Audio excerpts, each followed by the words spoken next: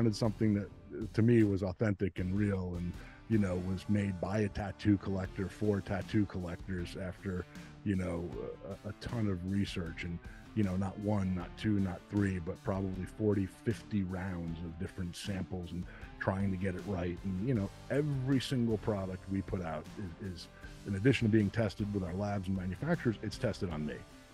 And if it doesn't get past me, if it's not something that I love and would feel great about, it doesn't go on to the next round, which is friends, family, testimonials. So there's a whole process. And I often say that I'm the lead guinea pig, and I'm 50 years old. I'm a dude, got a beard, tattoos. Last time I checked, the balls are still there. So that's a good thing. So if it's a product that I love, that I want, that I would want to share with my friends and other guys out there, that's when it gets the stamp of saying, all right, we got it right. And if it's 99%, we're not moving on it. I mean, we've killed product launches with a ton of money invested, which is not easy for a startup to do. You know, we have a product here where we have boxes and boxes, about 35, 40 grand of inventory that we will not sell because something went wrong along the way. In the final formulation, we missed something, and it's like 98% as great as we wanted it to be. And you can't go back in and reformulate once something is packaged and bottled and done. And it works. There's no issue. There's no health risk. There's no problem with it. Most people would actually love it, but that's not okay for us. 98% isn't okay.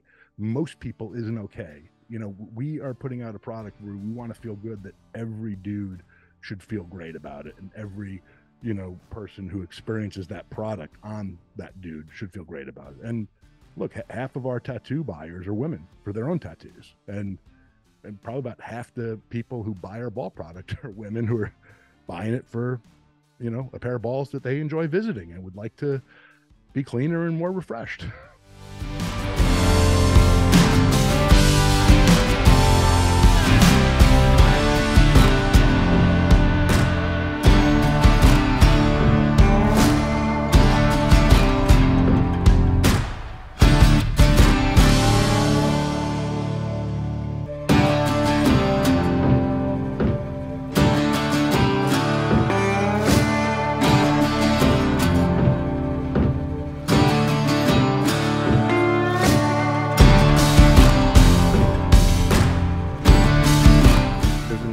And then there's the developers. I mean, you know, sometimes they're one and the same. You know, like I've obviously invested in my own brand out of the gate, getting it off the ground, and you should put your own money and skin in the game, but that's far different than like a straight on investor who just comes in and is chasing a profit or a spreadsheet or a P&L.